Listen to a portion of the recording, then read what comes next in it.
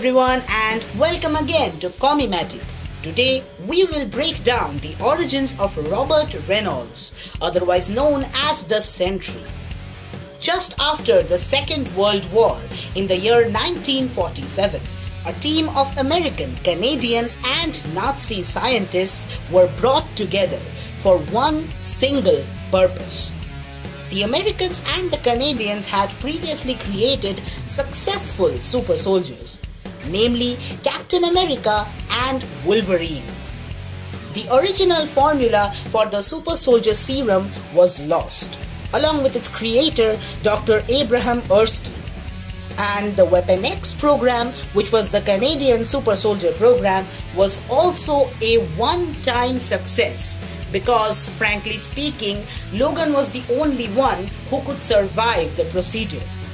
So, they began Project Sentry with the goal to recreate a super soldier serum 100,000 times more powerful than the original.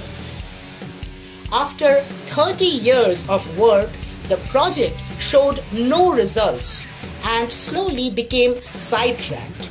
No one was interested in the research and the security of this research had gone to hell. Professor Cornelius Worth was still working on it in his personal lab as a side project. Enter Robert Reynolds, a freshman at the college the professor taught in. He used to help out the professor in his lab. It turns out Robert was schizophrenic, agoraphobic and delusional. And as if that was not enough, he was also a drug addict. So one fine day, he took a vial of the serum which was lying around in the professor's lab and drank it up in hopes of getting high. He got high all right. He felt a rush like never before, and just like that, he became the most powerful being on the planet, the Sentry. So getting high gives you superpowers. Interesting idea. Well, the serum changed Robert in unimaginable ways. It granted him the power of 1,000,000 exploding suns.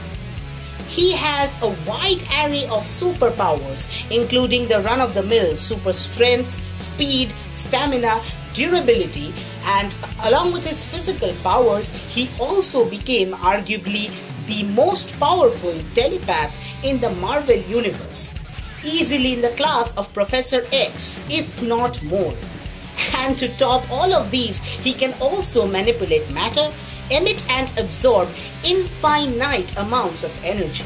So yeah, he is basically invincible. He is as powerful as he feels.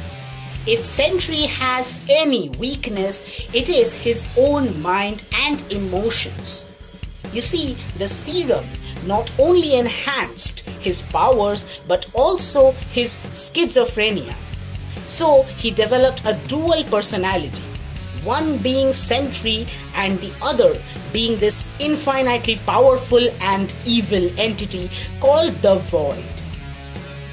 The Void was so powerful that to defeat him, who is a part of Robert's own psyche, he made the whole world, including himself, forget about the Sentry and about his adventures with the Fantastic Four, Spider-Man and many other heroes, and basically rewrote history to erase the Sentry and consequently the Void.